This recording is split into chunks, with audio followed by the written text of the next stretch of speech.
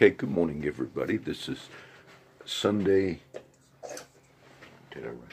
January 20, 2019, and this will be the Sunday message. I usually try to go and attend one of the local churches and then share, but I've been kind of sick, and I was getting ready to go out because I do like to teach either at my daughter's or by the water.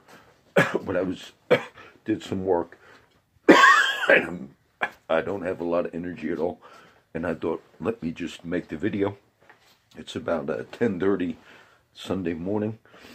What I want to do, and then I might do a little bit more history, and being it's just us talking. The verses for today's Sunday Mass, or what I want to cover and teach on, and a little bit on sort of interesting. The other night, after I did a video with some of my homeless friends, and it was off the cuff, but kind of there were like confirmation from three friends, me and the two other brothers I was with, and it was very interesting because I was reading Hebrews the last few days earlier, and I tried to think what theme, if I'm going to talk with some of my homeless friends off the cuff, what would be the theme that I would maybe speak on? And I didn't really do it. I just quoted something. But I was reading Hebrews, and God, who at sundry times and in diverse ways spoke in time past unto our fathers, hath in these last days spoken unto us by his Son, Hebrews 1. And so the theme, if I were going to teach that day, it would have been diversity. It would have been the various ways that God communicates to and through his people. And actually that kind of occurred that day with my homeless friends, because the word was confirmed through some of the different things. And so that was the theme on my mind. And then Friday evening I began looking at the verses for today's Sunday Mass. And I'll start with the first one that I wrote down for the reading would be Isaiah 62, verses 1 through 5. And the prophet is simply saying, God's people are going to be this crown in the hand of God, this jewel in the hand of God. And God's going to be glorified through his people. Now, for my Catholic friends, the theme really will be about the glory of God in these passages, okay? And so sometimes the priest maybe doesn't have the time to really focus on what is the theme for all the passages. And so that's what I try to connect with. So all the readings today, really that would be the theme, how the glory of God is going to be manifested. And in the Isaiah passage 62, 1 through 5, we see that God's people, and there's this gathering of the church, both Jew and Gentile, and God's going to manifest his glory through his people. There's a verse in that short passage, one that I quote, and I forget offhand what it is, so maybe I won't quote it. But there is one that there's many I quote from Isaiah, all right? So that's the theme from the Isaiah reading. We, God's people, are going to be a royal diadem in the hand of God. There are passages in James that say, Blessed is the man that endureth temptation, for when he is tried, he shall receive the crown of life, which the Lord hath promised those that love him. Now in the Isaiah 62, it also says God's going to give us a new name. He's going to write on us a new name.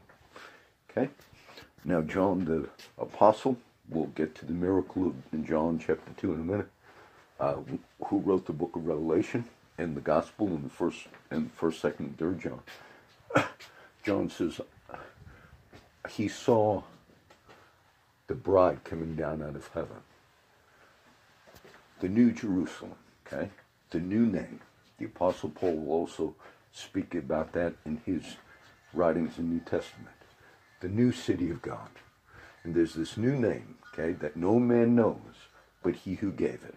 And sometimes we say, what is that secret name that we're all going to have? You see, Paul will write in the letter to the Corinthians that the only way that a person could know the name of Jesus and enter into that covenant is by the Spirit of God. Eye has not seen, neither has ear heard, for the things that God has prepared for those who love him, and that for those who wait for him. But by his Spirit he has revealed these things to us. Christ. And so the new name, if you will, that no man knows, you see, in the natural mind, natural knowledge and understanding, no man can know that. It's the new birth and coming into this city of God is a new name that you only get when God reveals himself to us through Christ, all right? And so that's the new name that God writes on I, John, so the holy city, the new Jerusalem coming down from God out of heaven, prepared as a bride adorned for her husband. So we are going to give glory to God. We're going to bring forth glory to God. Now, let's see, I'll get to 1 Corinthians 12, but it starts in verse 4.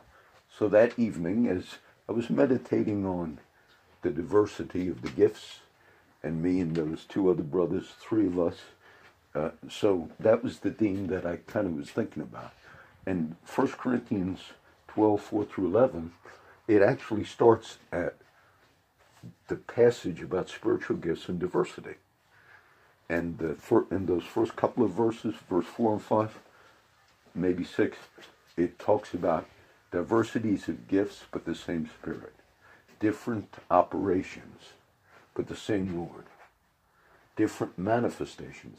And I thought that was interesting because there were in that passage, the apostle is saying, there's this variety.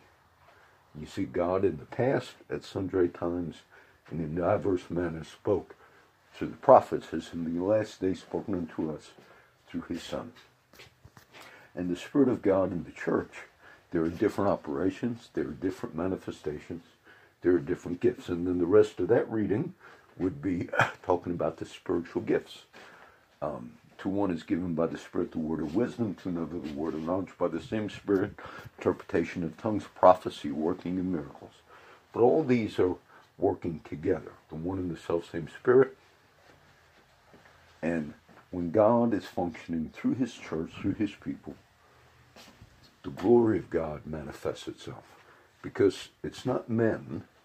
You see, when God confirms his word through a homeless person, your sons are for signs and wonders, or through vessels that you realize, okay, that wasn't them, or that wasn't the knowledge of a man, like God speaks throughout your walk in the church, in the kingdom of God, those of you who are believers, you know there have been experiences where maybe out of the mouths of babes, maybe somebody said something, but they didn't realize that that word they spoke was significant, but you knew. And I've had that experience with different friends over many years. And normally when I see that happen, then I realize you don't glorify that vessel per se.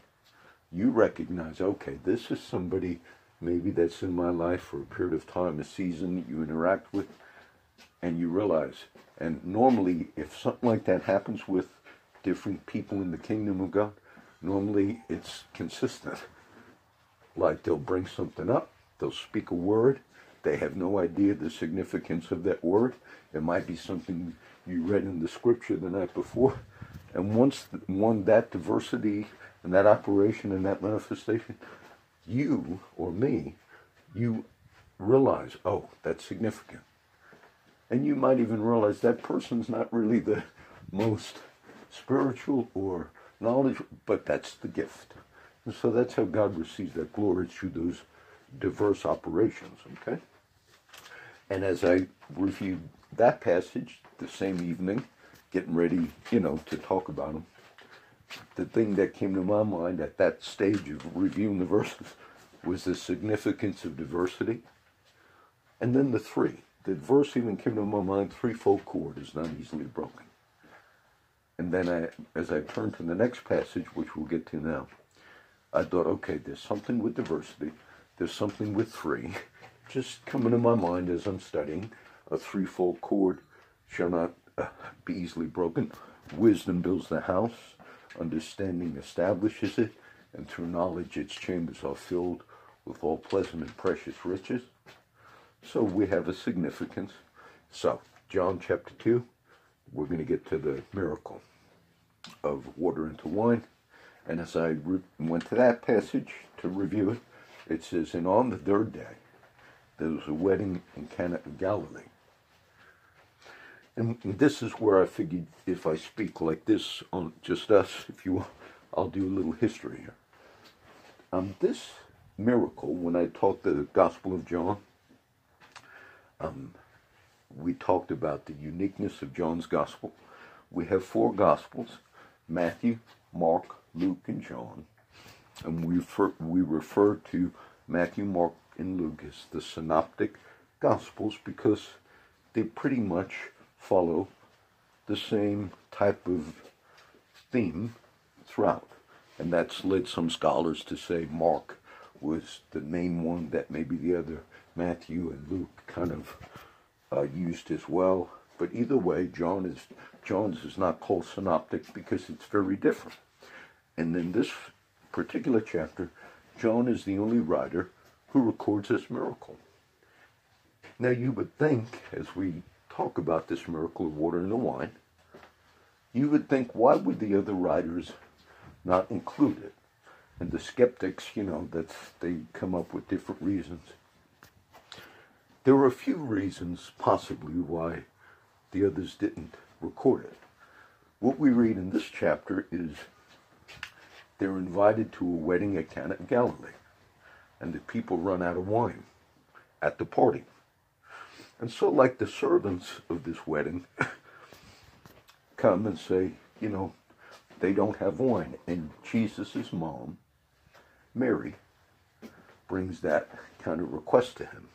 And he gives the response that some say is, sort of rude. But woman, what have I to do with thee? Mine hour is not yet come. And she says to those servants, whatever he tells you to do, do it. Then there were 6 stone pots that were used to have carry water for the washing and Jewish ceremonial stuff. And so then he tells these servants, fill the 6 pots. And then they fill them with water. Then they draw out, they get the liquid out of the pots, and sure enough, it's wine. And then the ruler, or the man in charge of that wedding, when he realizes, man, this is really good wine, and the servants, it says, they knew what happened. But the ruler, or the man in charge of that wedding, didn't know. But he makes the statement. He says, hey, this is cool because most people put out the good wine first. But you have saved the best for last. Now the last verse will be, and this beginning of miracles Jesus did at Cana of Galilee and began to show forth and manifest his glory. Okay, so once you catch that part, that's the theme. Now he's manifesting through the miracles and the working. Okay, why? A few reasons. Why do you think maybe the other writers didn't pick up on that, but John did in his gospel?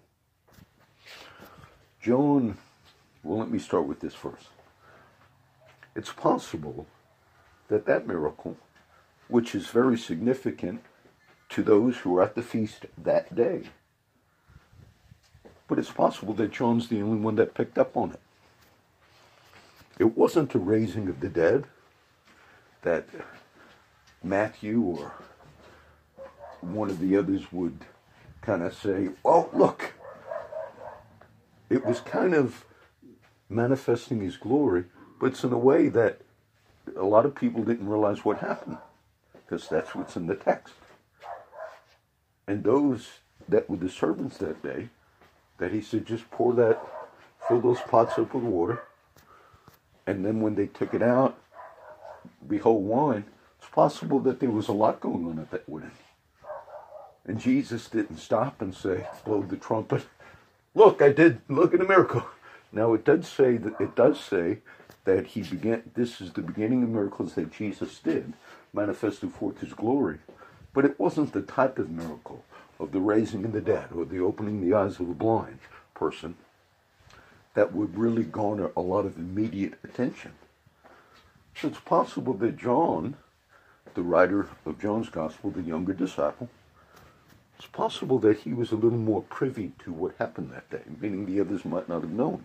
And we read that later in John's Gospel as well, which I taught about recently at the betrayal. Jesus sits with the men. One of you at the table is going to betray me. Peter says, ask him who it is. And John is kind of leaning on the bosom of Jesus. And Jesus says, it's whoever, after I dip the sop, the bread, I give it to.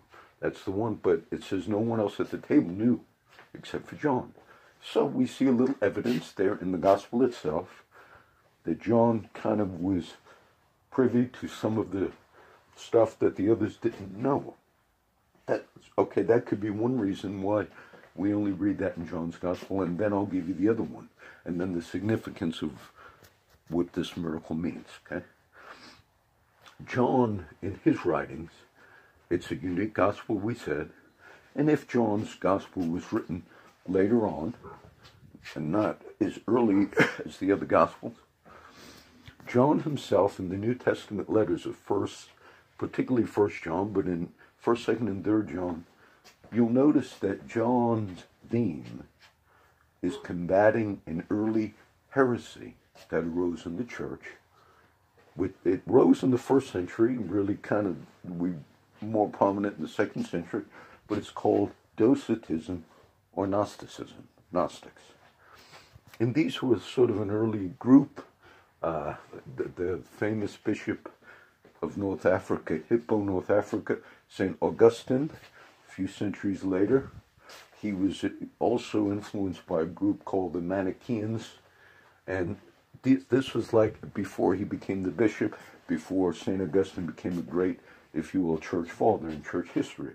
So you had early Christian thinkers and philosophers in a mix of this that kind of mixed in Christianity with philosophy and with some of these different belief systems. Now, John himself is one of the prominent writers in the New Testament, the same writer of the Gospel of John, who begins to combat that heresy. Now, part of that heresy, Docetism or Gnosticism, they get the name because of, they believed that they taught that Jesus really did not die physically on the cross, but it was a phantom. It was sort of like an angel or a spirit type of a situation. That's the heresy they taught. And they also had a belief, mixed in with the Greek philosophers' belief, that matter was inherently evil. That the creation, they had a sort of belief that the Old Testament God was different than the God of Jesus. And that the Old Testament God was also the one who created the world and everything and all the matter and all of that was evil. Now, that's not the Christian worldview or the Christian teaching. But this was mixed in with their beliefs. Now, the Christians understood that the heavens declare the glory of God and the firmament showeth his handiwork, and that creation itself is not evil. It's not bad. It's not like what the Greek philosophers said, matter is evil. No, it's not. Okay? The sinful flesh, the carnal mind, the carnal desires, we have those scriptures about. But it's not talking about the creation. We read scriptures that said Satan is the god of this world. It's talking about the system of unbelievers and sin and everything else, not the earth itself. So, we do know that John combats that. Whoever in his letters, those who deny that Jesus Christ is really come in the flesh, this is the one who has come and became God incarnate.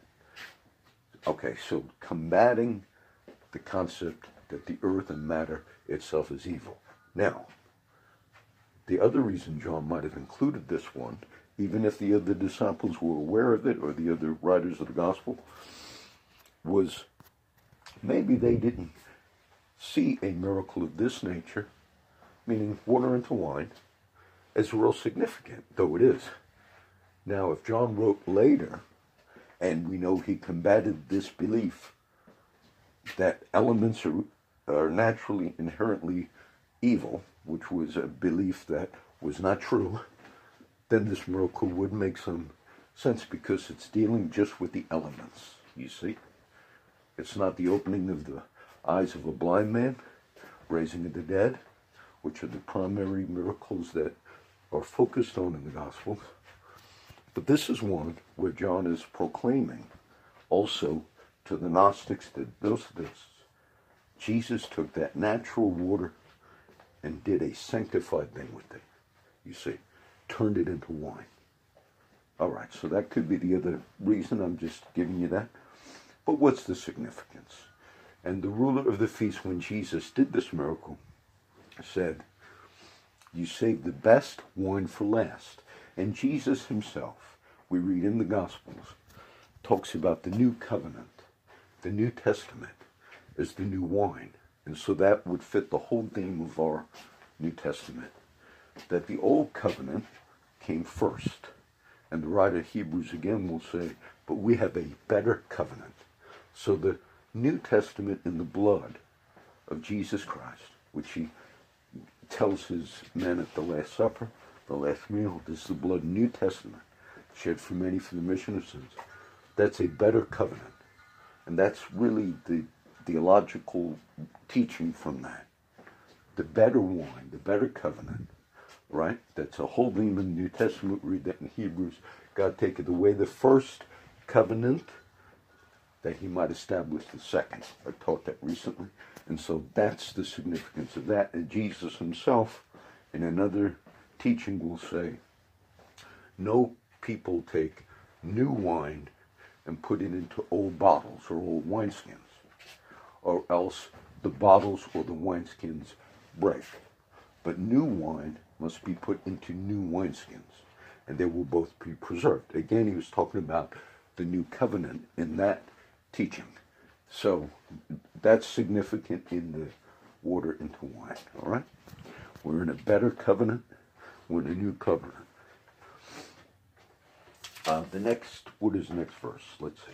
There was one verse that's not in the actual reading, but it's like one of the Alleluia praise verses. But it happened to be 2 Thessalonians 2:14. God's called us to the gospel, and he's called us to the glory of Jesus. Now, let me hit on this a little bit. In John 17, the great intercessory prayer of Jesus, he says, Father, glorify me with thine own self, with the glory which I had with thee before the world was. Okay. Then he says, speaking about us, the disciples, that we would be one, that we would show forth the witness of God through unity. And then it says, the glory, Jesus is the glory which you gave to me, I have given them, that they may be one. Now, I do understand that seems strange, but like I said, that's the theme. The one in Thessalonians, I just quoted, whatever that was, partakers of his glory. So God's church, in the theme of what we're talking about, when the Spirit of God is functioning through God's people, God is being glorified.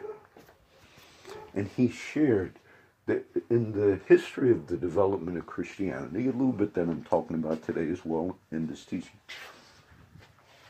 there were divisions, many divisions.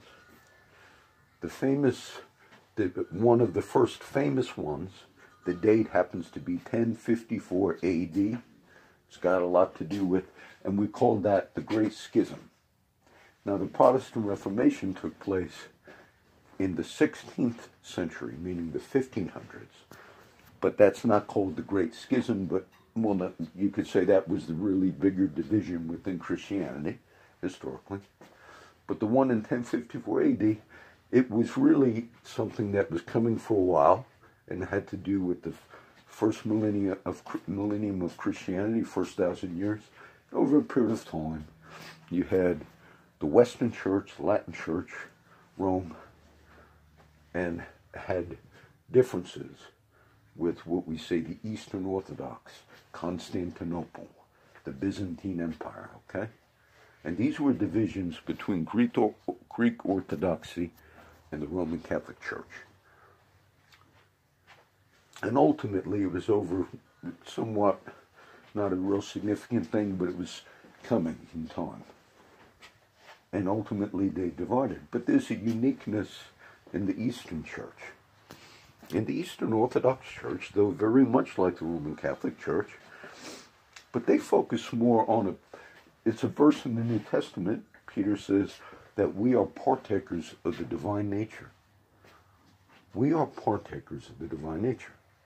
And it's certainly a scriptural view that we partake of the divine nature.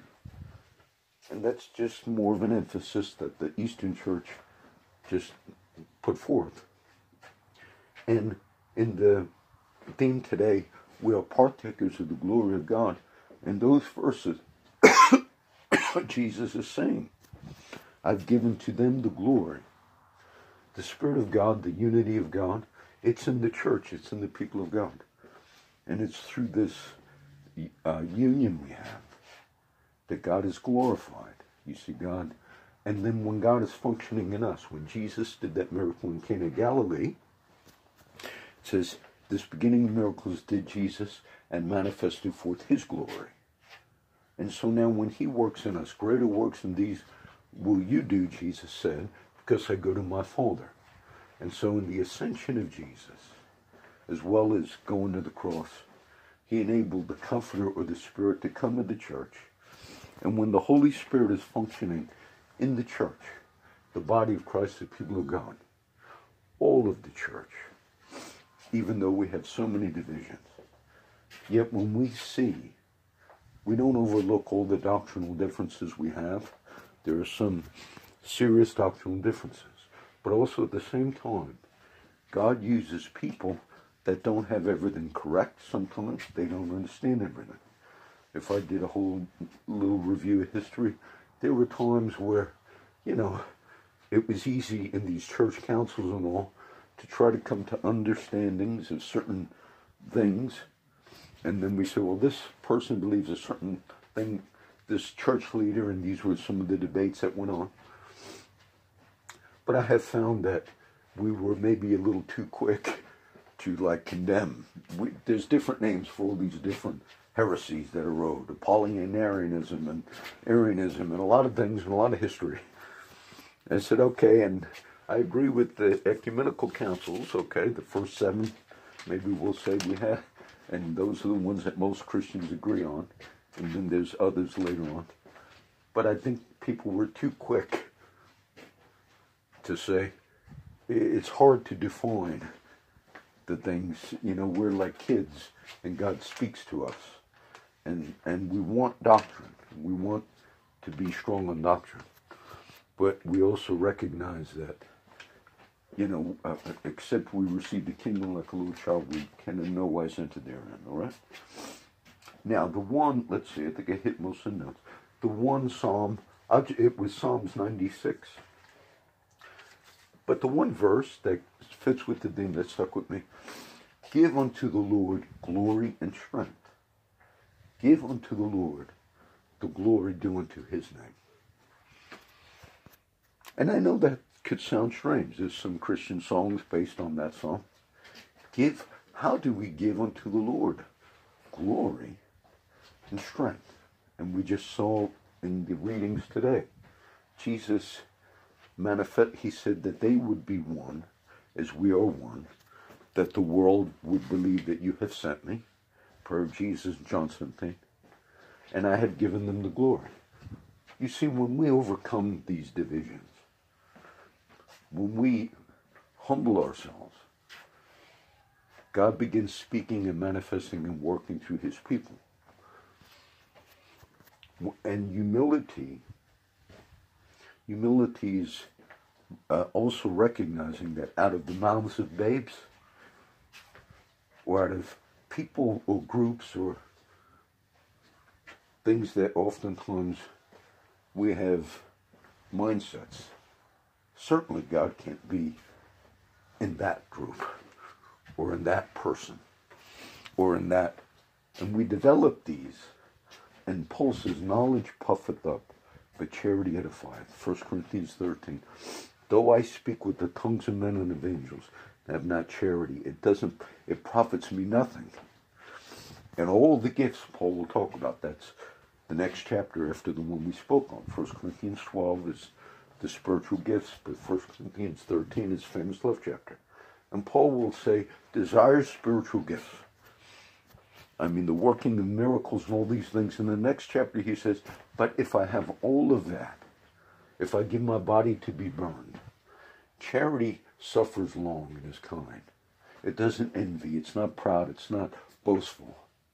And you say, but isn't all the supernatural power and the gifts and all these things, which are wonderful things, isn't that how we're going to prove to the world and testify of Jesus? Actually, without love, it profits nothing. Without love, it profits nothing. In that one example we talked about today in the water and the wine, it is very possible that the other disciples weren't even aware of it, like I explained earlier. But John, he knew about it. He was, like I said, privy to certain things that maybe the others didn't see. And Jesus was not the type to tell John, make sure the other guys know about this, John. In time, they'll know. In time, people will read that testimony that John kept in his heart. So now it's time for me to write my gospel. And the others maybe didn't even know or didn't realize how significant it was. And John says, but I'm combating a certain heresy, and so I'll put that down. So it's through that humility, I think, that's a key part of God being glorified through his church, okay?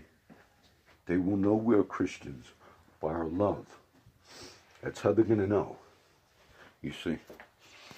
And Paul, in Corinthians 13, though I have faith to move mountains, which is mountain-moving faith, which Jesus would say in the Gospels. You say unto this mountain, be thou plucked up and be cast in the sea, and it will obey you if you believe. And Paul says, and if I have that faith, but I don't have charity, I don't have love, it means nothing. So I guess we'll end with that. I did a little, how long we go? That's about as long as we normally go. I don't want to do too many little updates, but this should be a new post next Sunday. And most of you will see this video today, today's date, whatever, the 20th, January 20th. I'm gonna say 2019, January 20th, 2019. And most of you that do see these videos on the date, like I make it, it's the following Sunday that throughout the week I add the notes, meaning this will be a new post. Today, earlier in this day, I still posted on Sunday a regular teaching post. For those that saw that little R, though it doesn't mean it's rated R, it's a note for me to mean that's a repost. So over time, some Sundays I repost a previous Sunday teaching, and then I will also just make a new one for that Sunday. And so that little, I put a little R next to the earlier post today, for those who've seen it, and that's just a note for me. Over time, when I go back, that means it's a repost. I do that with our studies. Now, there's a lot of New York pictures and all. Normally, I'd be up there, and hopefully I will be up there, and not too long from now. And that's really where I prefer to be, like on doing the videos and all. But I have took little time to develop some things. But you know, Paul would say, though absent in body, yet present in spirit, joying in beholding your order and the steadfastness of your faith in Christ. And so it's more exciting, those of you that are in ministry, pastors, leaders, I know it's exciting to be sent out, you know, to go different places. But we also, you know, at times, you're sending that word out, okay? Value, that'll just be a word. Value the storehouse that God has given you over time. Okay? This is an old radio tape duplicator. I used to duplicate tapes and do radio programs. A lot of good ministers, a lot of good teachers, preachers. Maybe you have a good 20, 30 years of recorded messages, and some people don't. They used to just save them on a cassette tape, and I did the cassette tape saving, and then sometimes that's it, it goes by the wayside. No. Those particularly that have secretary staff, I don't have none of that. You should be able to commission one person. So you know what? Let's make a storehouse of these teachings that we've been doing for whatever, 10 years, 20 years, and just assign one person to maybe repost those. I do that myself with all of our stuff in the evening. But you get a lot of people over time. Value the storehouse, okay? Value the storehouse. It's Jesus in the parables talked about running out of the oil in the lamp, okay? Now I understand the parable of 10 virgins, and that's the lamp I got. But some took their lamps, but they didn't take any oil, any preserves. The wise, they knew how to have a preserve that would last, okay? So for my minister friends, it's exciting to preach and teach. We often get energized from it because that's our calling. But also recognize if God is using you on a Sunday sermon or whatever you're doing, just set a little time, say, look, we'll have a storehouse.